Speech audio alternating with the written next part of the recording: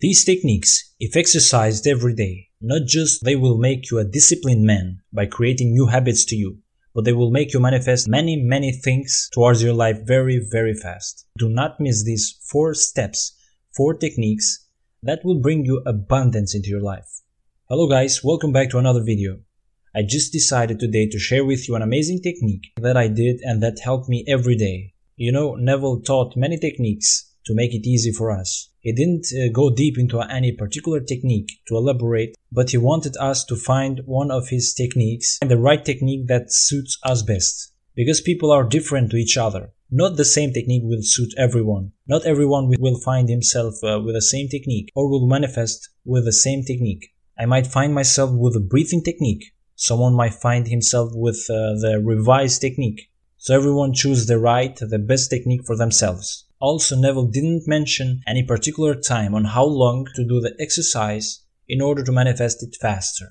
And that's why I'm giving you one of the best techniques that helped me a lot to manifest some things into my life. It only takes 5 minutes, 5 gold minutes, into having the dream of your life in your hands. So let's start. Here are the 5 steps elaborated each one. And the first step is relaxation. You know, just before going into meditation, first you need to prepare yourself. You need to make yourself ready for the process. You can't just go, oh, I'm gonna meditate now. You are tired and you are angry and stressed on something. No, it just doesn't work like that. First you need to find a quiet place and it needs to be comfortable to sit and lie down. Close your eyes and take a few deep breaths to relax your body and mind. Release any tension or stress. Clear all your thoughts and become present in the moment. You need to do this for 1 minute.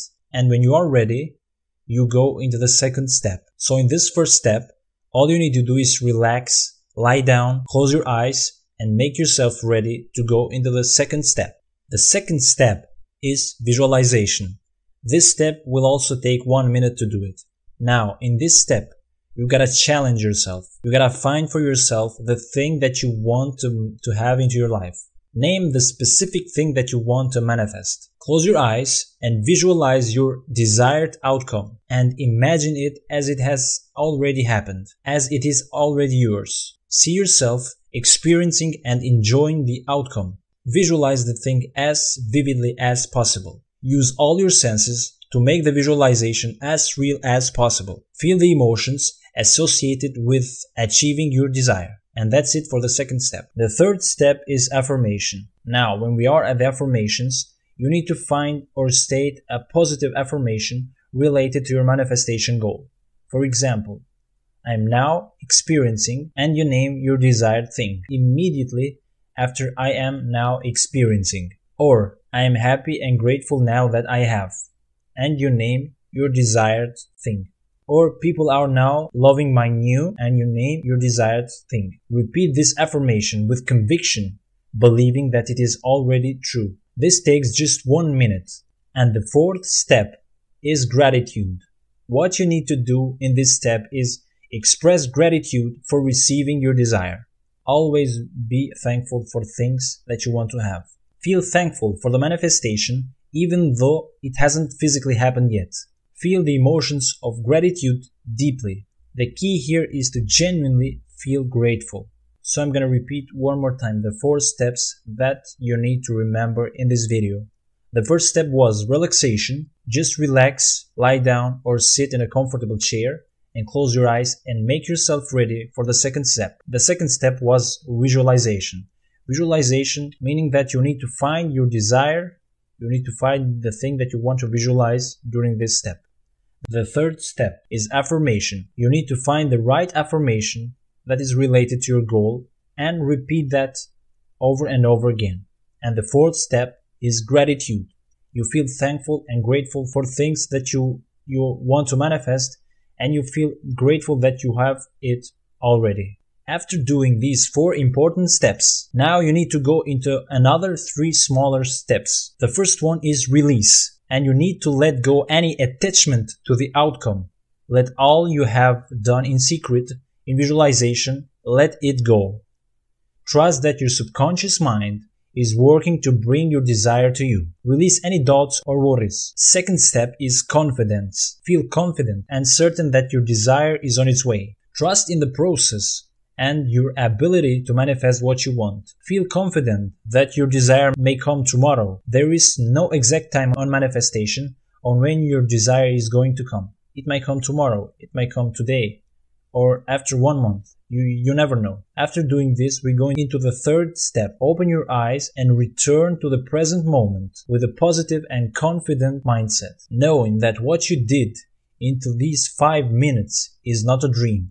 It is already your reality. It is already your life. And then go your way. Continue your day where you left. Start doing what you have on plan to do. And do not take any moment thinking that your desire is not gonna come. Start doing what you haven't planned to do, and do not take any moment to think that your desire is not gonna come because of this or because of that. When such thoughts come to you, just change it. Take immediately action and change it and bring back your desired state, because you don't need to know why you can't have something, why you can't have your reality into your world. You can't doubt what you just felt as true. Okay guys, that's it for this video, and in this video I explained the 4 techniques that just take 5 minutes into your day to manifest what you want in life. Okay guys, if you made till the end and if you enjoyed this video, leave a like and comment below, and thanks for watching. It's not just to entertain an idea. What idea? The idea must produce in you this feeling, which is a sensation, but it must be a feeling. What would the feeling be like if it were true? You dwell upon that until you catch that feeling. As Churchill said, that the mood determines the fortunes of people, rather than the fortunes, the mood. The mood precedes the fortune. So what would you want in this world? Well, contemplate it. What would the feeling be like if you had it?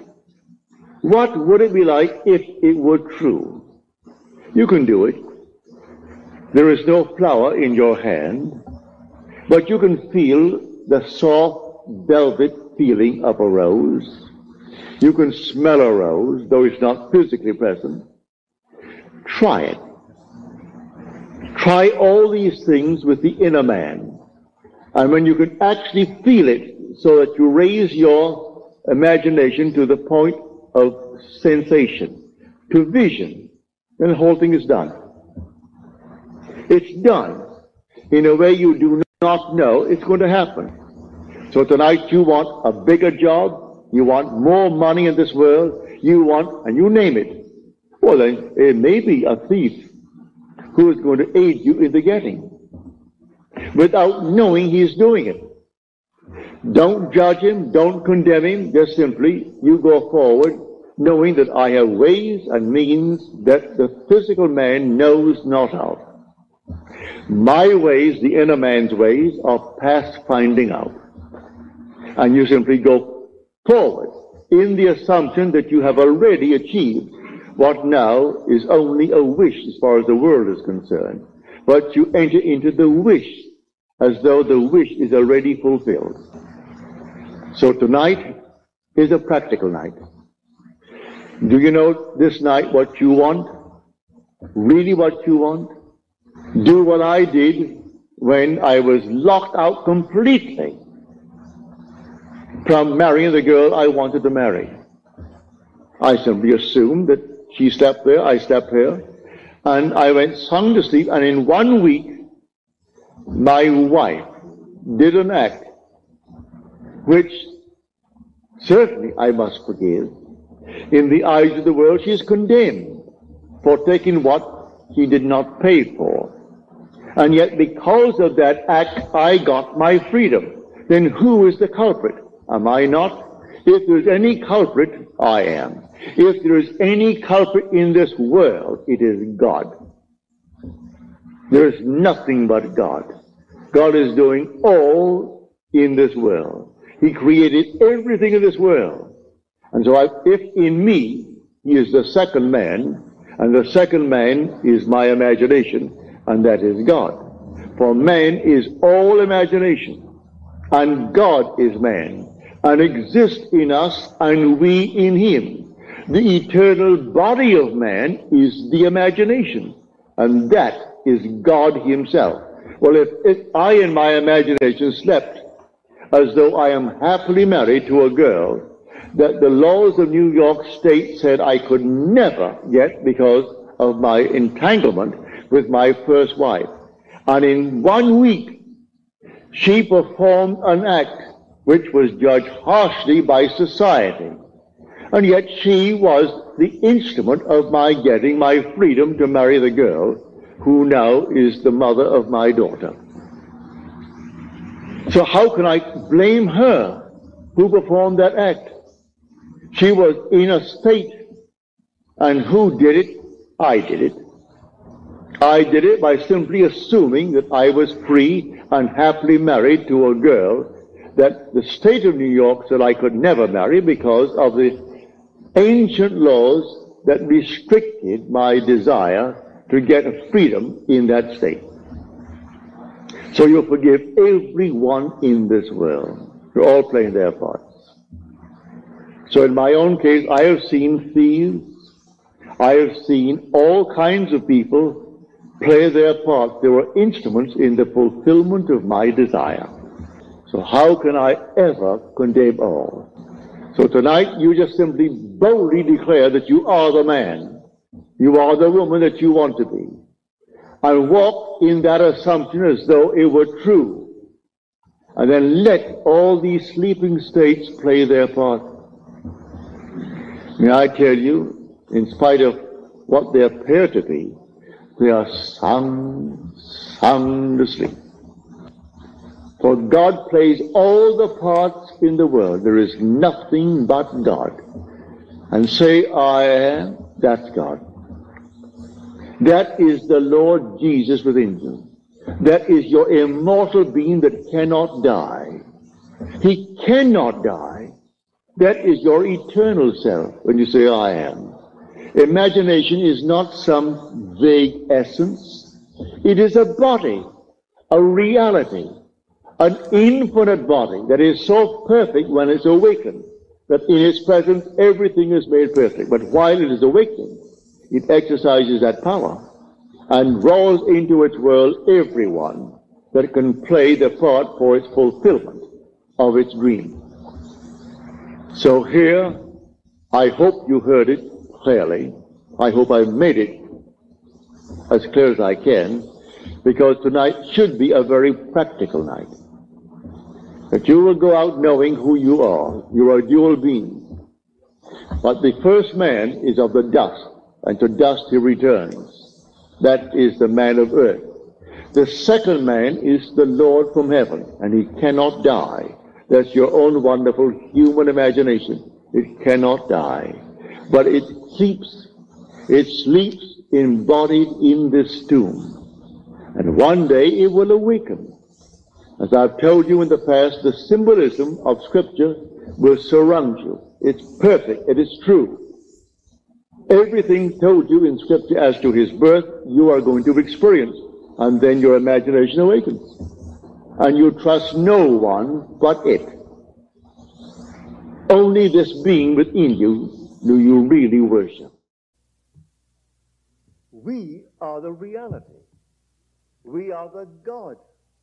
We are the gods that came down into this world. And here we are now entombed in the very body that we penetrated and annexed its brain. And there we are, dreaming this dream of life.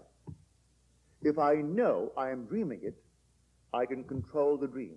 If I know I am dreaming it. But a man dreaming doesn't know that he's dreaming. The minute he knows he's dreaming, he wakes. You can prolong a dream if you know how to control it. But usually when a man discovers he's dreaming, he wakes. And he returns here. And he will say to himself, oh, it was only a dream. The day will come, you will know this is a dream. And you will awake. But that waking will be something entirely different from the kind of awakening when you wake on a morning and find yourself on the bed where you fell asleep the night before. That other waking will be something entirely different. When you actually awake within yourself to discover that you really are the Lord Jesus Christ. I am telling you what I know from experience. Everyone in this world is going to have that experience. For your true being is God, not something on the outside. The God in you, now entombed in the body that you, in your descent, penetrated and annexed its brain. And do not let anyone tell you that the descent, as you descended, what an adventure, and annexed the brain of the body you now wear, that is less wonderful than what you're going to experience when you ascend and you penetrate and annex the brain of the heavenly man. That ascent is as real as anything you've ever dreamed in this world. It comes the moment that you are torn in two. In Scripture, and the veil of the temple was torn in two from top to bottom. And then he took with him not the blood of an animal, the blood of a goat, a lamb, a sheep. He took his own blood through the curtain into the Holy of Holies. And he tells you how it happens. As Moses lifted up the serpent in the wilderness, so must the Son of Man be lifted up. And when you are split in two from top to bottom, and that curtain which is your own flesh parts, and you see the two halves of your body, and you are the observer.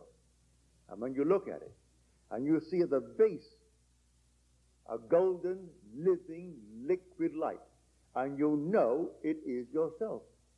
That's the blood that you had shed to come down here. And you fuse with it, and then like some fiery serpent, up you go into the brain. You penetrate it, and here you annex it. And you become one with that heavenly man, and you wear it as your own body. You are then the risen Lord. And everyone's going to enter into that one body by one Spirit. And he will be the one God and Father of all. And everyone will be that one God and Father of all.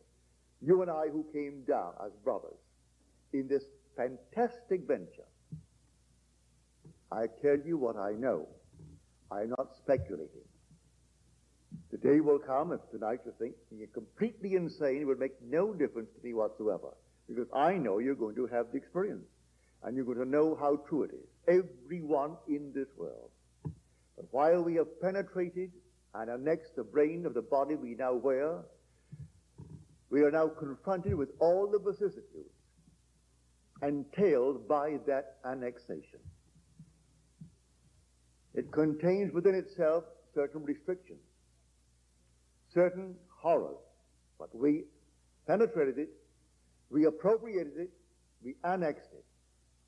When America annexed California, it had to accept the happenings in California as incidents within itself.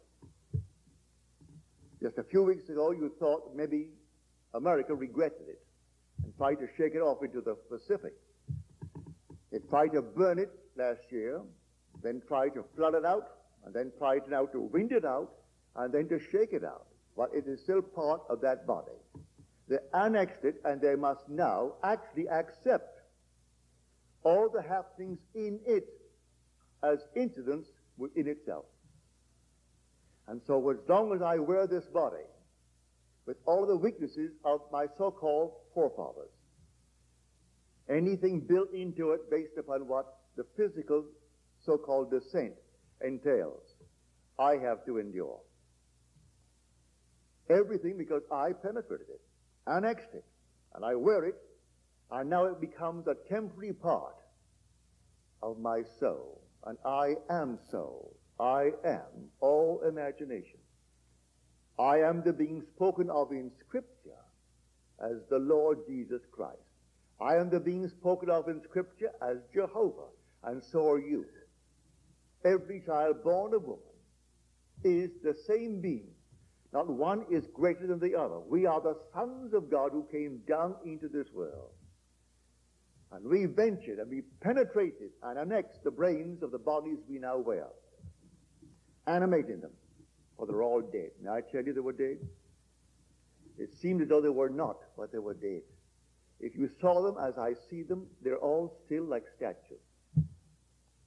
Now let me share with you a letter that came to me yesterday. The lady and her husband are here tonight. They're here all the time. She said, you closed on the 11th of December. Well, this happened on the 7th, the lecture before the last. It was a Monday night. And you were simply using the 14th chapter of the book of John. And suddenly, at almost the very end of your lecture, I found myself standing in a huge temple, standing at the entrance. I was about to leave, and I thought I would simply take one more look at the interior of this temple, because I was about to depart.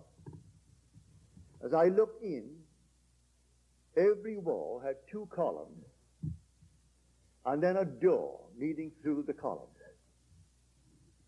They're all equally spaced. And in front of the doorway, which led out, there was a statue. And I knew, she said, that I could put that statue on as I would a garment.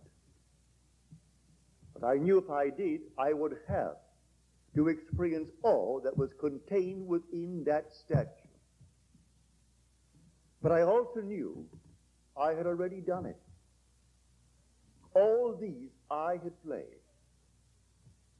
They were all individual statues at the doorway between the 2 columns. And there were simply many doorways within the interior of this huge, huge temple. And then I felt what enormous satisfaction that I have done it. I have completed the work that I came to do. And then I came back to the lecture. And then the lecture was almost over. That night when we went home, my husband and I put on the tape. And I knew when I had dropped from hearing you audibly here and found myself standing at the entrance, departing from this enormous, huge temple. For I make notes as you speak, and the last note I made was this: he is not the garment that he wore. That's the last thing I wrote down. All is spirit. And then I came back. You spoke beyond that, but I had no notes beyond that. That was my last note. So when you said, he is not the garment that he wore, it was then that I found myself standing in the entrance to this huge, huge temple. And these statues, and every one was something I could have worn as easily as I now wear a dress. And then I realized I have worn them. I have played all this. I don't have to replay them. I have played them. I have experienced everything that they can give to anyone, leaving them there for anyone else to experience it. I can't thank you enough for that. What a wonderful vision, and may I tell you how true it is. When you see these things in eternity, the whole thing is done. It's a play. But you and I are the actors. God only acts and is in existing beings or men. Well, the actor in you is your own wonderful human imagination. That's the actor. That's God. And God only acts. Now, he actually puts on these garments. He puts them on by penetrating and annexing the brains of the garment he is going to wear. But within that garment, there are limitations and horrors and all kinds of things. And then I am confronted with all the vicissitudes entailed by that annexation. And so I've got to go through it. So my mother died at 61, my father died at 85. Say he drank heavily and she didn't drink, and all these things, and all of a sudden the scientists tell you that this is your background physically. All right, let them tell me all they can. I am actually entombed in this, wearing the restrictions of this garment, but having discovered who I am, I can modify it. I have seen a dozen Hamlets, and no two are played alike. Oh, they stick to the script, and they depart on time. They take their cue and they enter on time. But they interpret it differently. And so I can take a part. And knowing who I am, that I am the actor, that I am not the thing that I am playing. I am the actor playing a part. Well, if I know I am, then I can modify the drama. I can interpret it differently without changing the words of the author. I will coming on cue as I did, and I will depart on cue. And no one's going to extend my days one iota. As we are told in Scripture, who by taking thought can add 1 hour to his span of life. Not 1 hour. It used to be interpreted not in a temporal sense, but in a spatial sense. Who by taking thought could add 1 cubit, which means 30 inches, to his stature. It isn't that any longer. We have discovered that was not the true interpretation of it. It is who by taking thought, or who by being anxious, can add 1 hour to his span of life. You come on time, you depart on time. But in that interval, you can make it a rich and wonderful life. Today, I'm going to talk about the law of reversibility, how it works, and how you can use it to manifest in your life. I will start this video with a quote from Tennyson that says, "Pray for my soul, and more things are brought to you by prayer than this world dreams of." Prayer is an art, and it requires practice, but more importantly, it requires a controlled imagination. So there is no place for vain repetitions. It requires exercise, tranquility, and peace of mind. Most of people, they practice prayer as a ceremony, as they are so ignorant about it. They forgot that prayer is about feeling, is about spirit.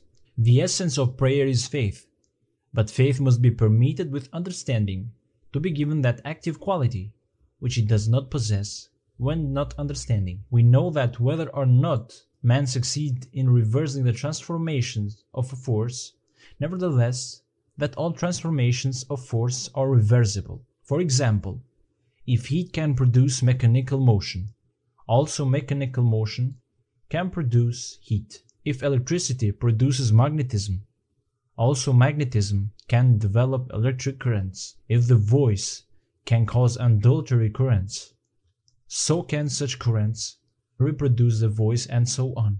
So this is how we can understand the law of reversibility in manifestation. If we want something, we imagine the ending of something we want. We can know the feeling of it if it be realized. So we can the reverse. If we have already what we desired, so we know the feeling already.